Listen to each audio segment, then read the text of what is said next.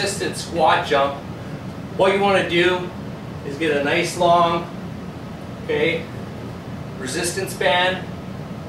Hopefully you have some sort of rack that is higher than this. This doesn't really do it justice, but it's good enough to show you that we're going to wrap that band around, okay, so that when we do our squat jumps, it's going to give us some assistance, okay. So with this, we're going to be able to jump higher. That's great. That's not the purpose of this exercise.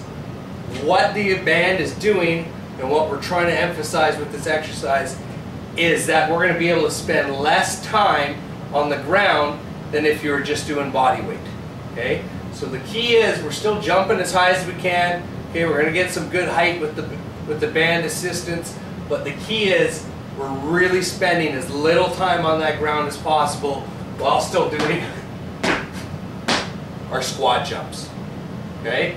If we don't have a band, okay, using a TRX or some sort of suspension system can help. Okay? Anything to help us spend less time on the ground. Okay? Everything else is the same. Feet shoulder width apart. We want our chest upright, head pulled through the ceiling. Okay? Just emphasize being quick off that ground.